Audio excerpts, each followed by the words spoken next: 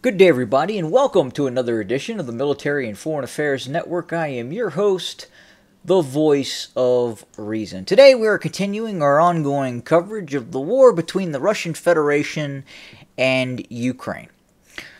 Today, first, I would like to jump right in and have a look at the operational tempo that is taking place around Avdiivka, the ongoing Russian offensive designed to encircle and take control of Avdiivka.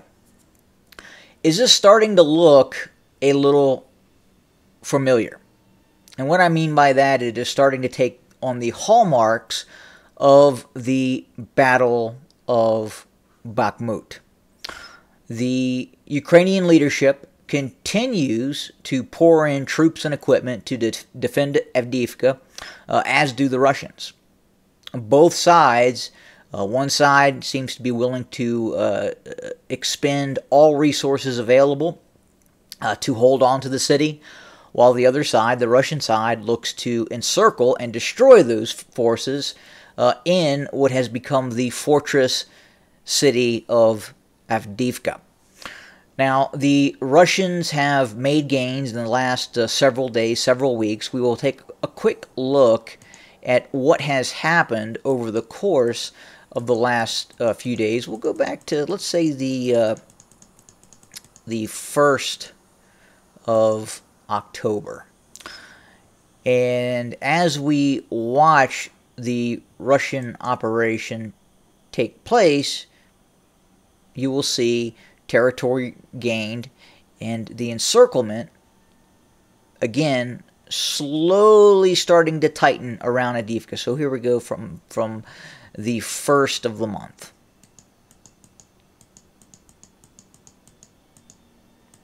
Now you can see this area here was where the Russians first launched major offensive operations.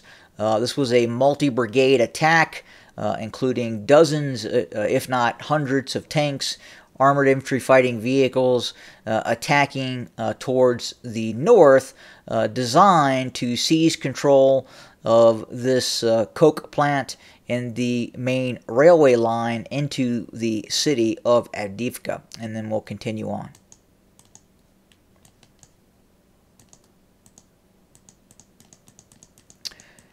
And you can see where we're at now. So, did the Russians take casualties in these ongoing operations, especially north to the city? Yes, absolutely they did. We believe, the Russians believed, that Ukrainian resistance had been destroyed through the use of fixed-wing aircraft and a lot of artillery being deployed against the Ukrainians. At which point the Russians have launched multiple exploitative mechanized assaults to try to get into the rear and attempt breakthroughs of Ukrainian positions. That failed for the Russians, at least in the northern sector. Again, when I mean failed, the Russians had anticipated a full encirclement of Avdiivka. They were met with stifling resistance from the Ukrainian military, which essentially foiled that plan. Now, the Russians have not quit. The Russians continue to attack both in the north and in the south as these ongoing operations continue. Furthermore, the Ukrainians have brought in massive amounts of reinforcements with the intent of not losing the city.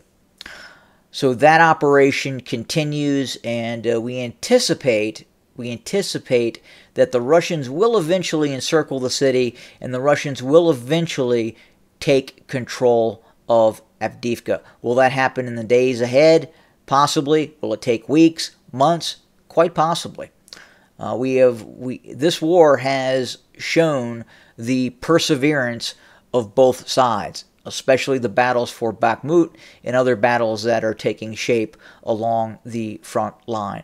We continue to watch fighting very closely near Kupiansk in the north, as do we continue to watch limited Ukrainian infantry operations to the south in the Kherson region.